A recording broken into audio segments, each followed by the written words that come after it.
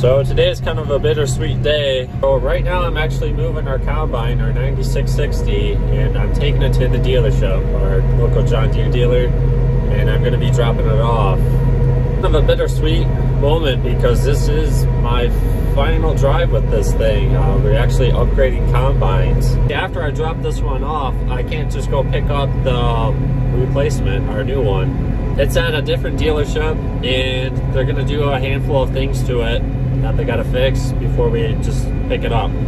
But we're going to move this one today because it's nice and cold out this morning, and it's been pretty rainy and nasty out and muddy pretty much all week. So that's why I'm kind of doing this first thing in the morning. It's on the weekend. It's a little bit colder out today, so the roads are nice and dry. But yeah, just kind of taking one last drive with this thing. Never say never. I do know the new owner of this, who's going to be buying this. It's a family friend, and they're just down the road. So maybe someday I'll be driving it again or drive it, but it's a good chance that I probably won't be. It's been a long time coming. We've been talking about upgrading combines for a good 5 years or more, and this is really kind of the first combine I started on. I drove our old one, our old 9500, once or twice, but never without Dad, or I just drove it up and down the lane or driveway or something, but that was like once or twice. And I started operating this one kind of by myself when I was about 16, 17 years old. But this is really kind of the first combine I started out with.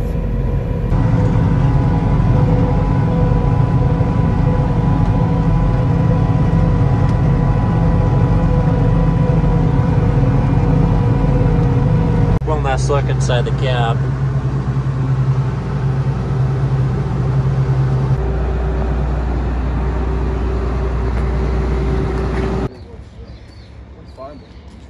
Well, I just backed the new combine out of the warehouse. This thing feels twice as big as our old combine. Just pulled out of the warehouse, and the first thing I noticed that's different is there's no gear shift here. It's all right here on your armrest, even the parking brake. Used to be a foot switch in the old combine.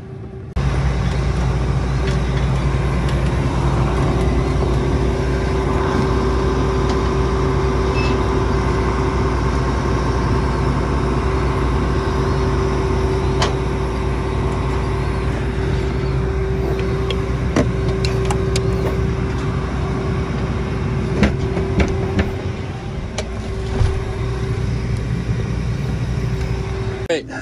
Leaving with the new combine. All right, so I've just been driving about 10 minutes or so. I just got outside of town. I put the camera down so I could pay attention. First impressions, the cab is definitely bigger.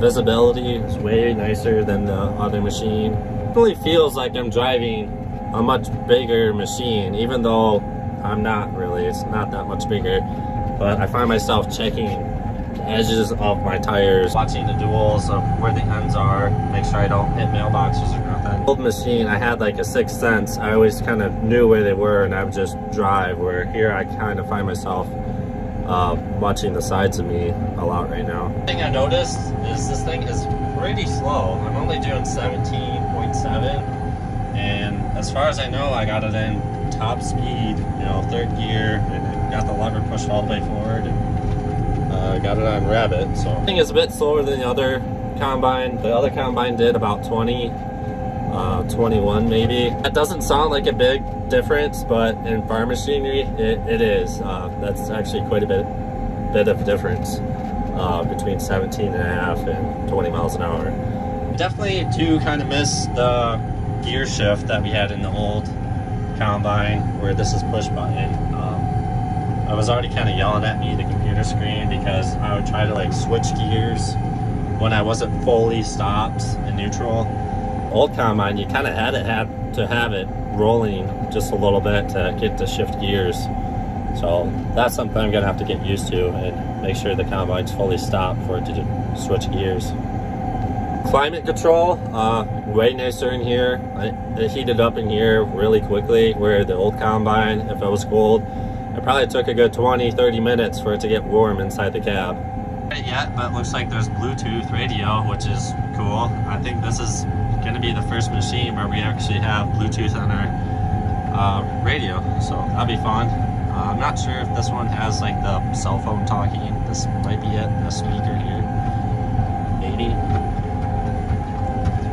Another feature, you can adjust your mirrors from inside the cab. That's nice.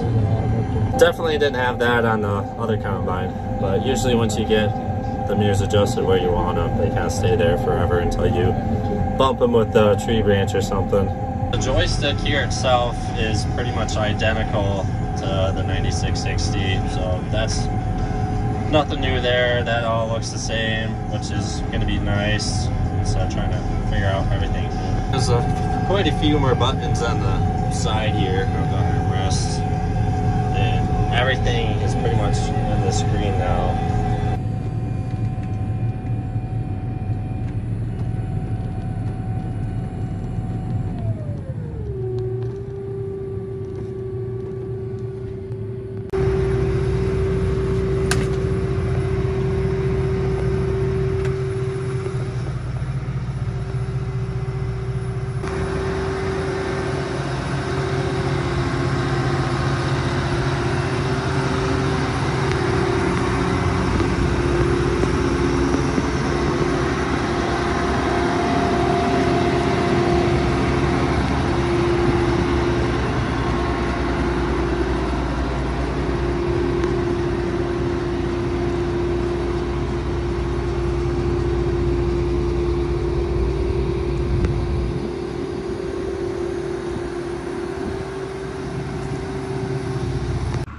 So got the combine home now.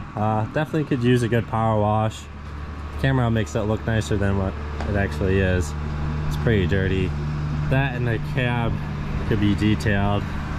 Also, there's no carpet in the cab, and usually we put carpets in the cabs. So got to go somewhere and grab some carpet and cut it to fit. But I'm gonna let that sit for a minute, and right now we're kind of cleaning out the cold storage building and gonna make some space for in here for the combine. We're gonna pull the cultivator out. That doesn't really need to be in here anymore. We're gonna be using it hopefully in next month or so, and winter's pretty much over, so this can go out and we can make room for the combine to go in. Also, I think our corn seed and soybean seed is gonna get delivered today, so we need to make room along this wall here, so we have some space for that.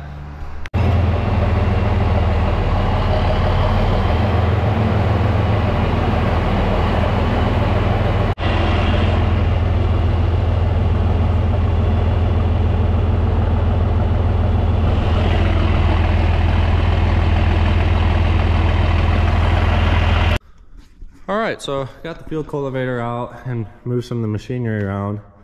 Got the tile stuff in the back corner there, and then we freed up all the space along this wall so we can start stacking seed boxes when those show up, and then we should be able to get the new combine parked in here yet too.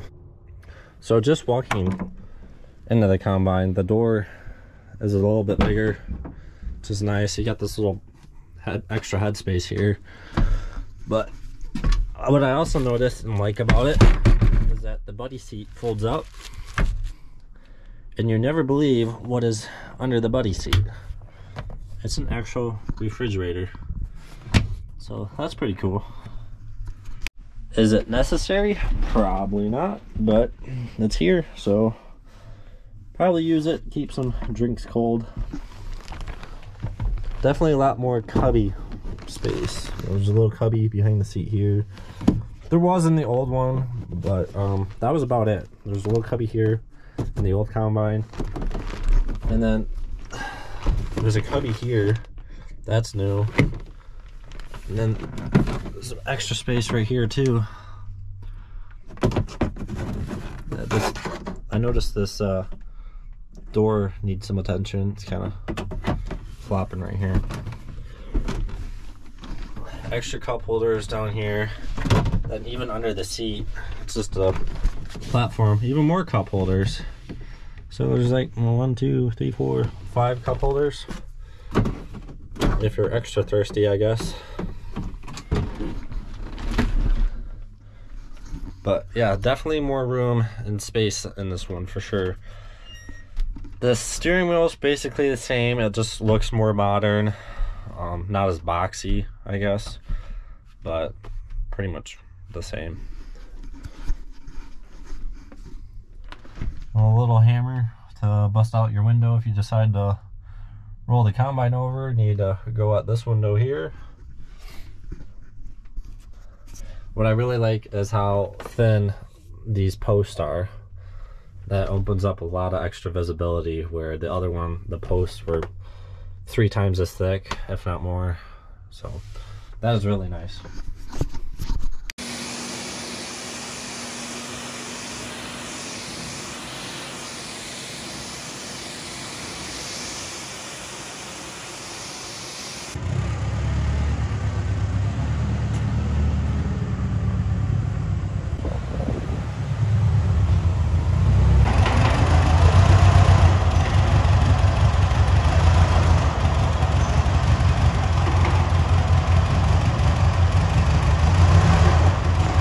Got the combine all rinsed off now. It wasn't too dirty, but it had some mud from the road trip. Also, supposedly there's like a button to press in here. When you're going down the road, you have to press it to make it locked into road mode. So that way you can't open up the auger or the grain tank. So old combine didn't have that, and never used it and never knew about it. So that's why it only did about 17.5 down the road. So I guess there's a button that you have to press to go faster, so that way it's locked into road travel. I'm gonna vacuum the floor out, and it's kind of muddy, and then I'm going to get a piece of carpet and cut it to fit. I was looking around, and there's one thing I did notice about having these skinny posts. There's not really any good spot to mount a CB, where the old combine had a much thicker post, and even I think a couple spots where you can put a bolt through and mount whatever you want. But I did notice that they have a coax cable right here sticking through for a CB, and I also noticed that there was drill holes in the plastic here, and that must have been where they had it. So then you got your power strip here to power it up, and then I'm not sure what this is for, but I don't know if I want to put the CB there or not, or try to get it to fit there. I mean, I could. I mean, there's already holes in the plastic there, but even then, it's kind of a weird spot to have it. I might end up getting like a window suction mount, and then make a bracket to hold the CB so it's up higher, and maybe I'll do something with that. That's kind of one bad part about this, and that's why I'm cleaning it up now, because it's just going to go in storage. We can't really give this thing a test drive and use it and for another 7 months until fall harvest, soybean harvest. So gonna get cleaned up at least, and then they'll be parked for a while.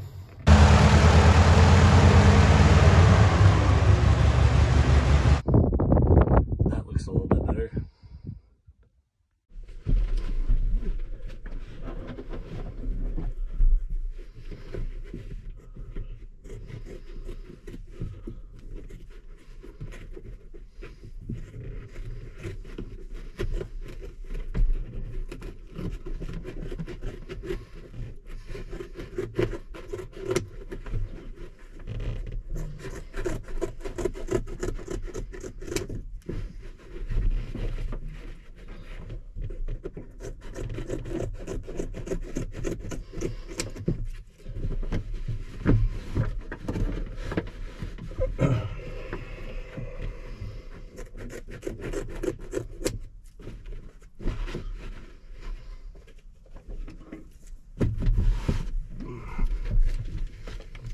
Alright, so I got the new carpet in. Took a few minutes, but I got it all cut out pretty good.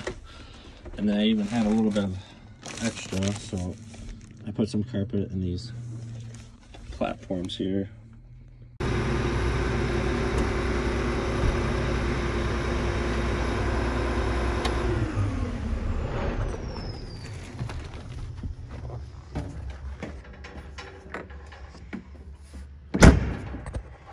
right, so got the combine squeezing here. I got all the seed up against the wall, stacked up. We even got the field cultivator back in. So we're supposed to get some nasty weather the next few days. So eventually, probably in the next day or so, should be able to fold this out. There should be enough room yet. Obviously gonna have to back the pickup out, but fold this out, and a handful of the shovels need to be replaced. And just kind of check this thing over, give it some grease, and whatever else needs to be given attention, we'll look it over and see what it needs. As far as the combine goes, got the carpet in there, got it cleaned, got it washed nice and shiny. The other thing that I need to do inside the cab is put the CB in. See like a coax cable for CB where they had it mounted, but I was looking around here before I pulled it in and I could not find the other end for it, and there's obviously no antenna sticking out, so I'm gonna try to see if I can find the other end for it yet. But yeah, so needs a CB in it yet, but 7 months to figure that out. I think that's gonna do it for this video. So as usual, thanks for watching, and I'll see you in the next one.